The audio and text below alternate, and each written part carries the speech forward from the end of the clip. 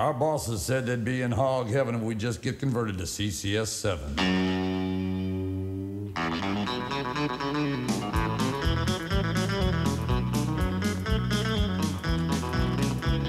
Have you heard the story of the RBOC conversion? It can take a long time, but here's the short version. A difficult job, it had never been done, and it had to come together before May 1. Well, at first we were shocked, and then we were scared, but we knew it had to happen, so we had to be prepared. Well, we needed some standards if we're going to win the race, so we drew up some procedures, and we set them in place. Our learning curve took a hairpin turn. Every circuit converted was a lesson to learn. We planned all day, then we tested all night. The key word here was expedite. You know, AT&T didn't want it to happen, but the FCC said you gotta get snapping. Some RBOCs balked, but you know we asserted we were bound and determined to get them all converted.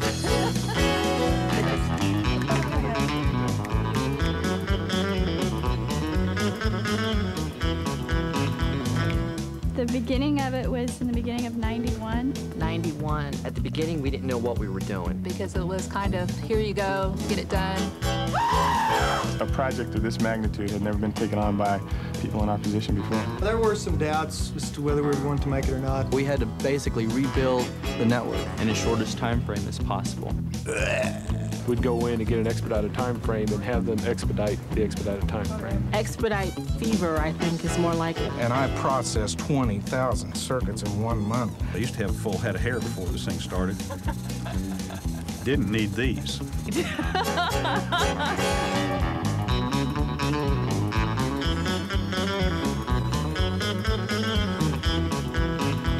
Well, here's the problems of the FCC. Y'all gotta reduce your PDD, but it takes a long time to work out the kinks with millions of circuits and thousands of links. It was readily apparent it's really tough math when you have 4 links and only 3 paths. They're designed for each link and 4 links to every ladder. Any way you cut it, it's a whole lot of data. It's a stressful job getting trunk groups converted, and all of us were already overexerted. Before we could give any switches a go, we had to get the okay from the FBO. The way things were looking, it was do or die, so we taught ourselves how to diversify, and we had to be sharp because we couldn't miss a trick when dealing with elect trying to match a T-kick.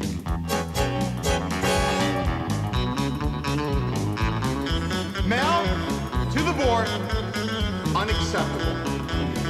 And sometime in 92, we began aggressively converting circuits. It was a massive amount of circuits. And after that, it was getting links installed. So after they got all the links turned up, then we started doing some testing. There's been many nights I've gone home and dreamt about finding 2.6 codes. We all felt the pressure. There were some moments there. I don't have horror stories for you. It was mass confusion. Most interesting experience. Exciting. The word that I like to use is challenging. Damn! Tripled our workload for a few months. I think one day I wrote 26 sets of orders. Wow. It's been a project that would never stop. I made through it.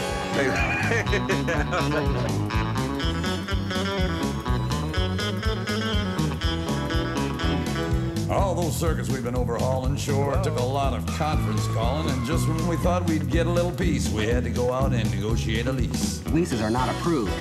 Way back when it started, nobody had a clue about all the hoops we'd be jumping through. It was a bear of a job, but we never lost steam, because all across the country we were working as a team. But even though we came together as one, you gotta keep in mind that the job's never done. It's like thinking you've come to the end of the road and realizing there's still point codes to load.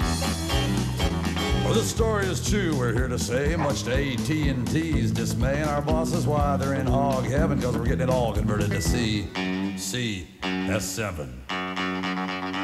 I'd like to say thanks to my team. Thanks for all your hard work. Thanks. Thank you. Thank you. Thanks for the great job on this project. Thanks for all your hard work, guys. Thank you. Appreciate it. Thank you to everyone. Thank you to all the members of the CCS7 team. This was certainly a great team effort. We just all pulled together and got the job done. And you had to work together. I mean, there's just no choice. The coordination groups were great. All the operations people across the region, all the second level people. J.C. Walker and his crew down in Switch Network Routing. Chris Bryson, Dan Walls. Wendell McAdoo. Mark Klemp. David Aldham, Jamie Young. Mohan Raj. Dick Barnes. There's so many of them. Thanks, everyone. Thanks, everyone. You did it by learning, planning, and working together. You made MCI history. And I want you to know we appreciate it. Live long and interconnect.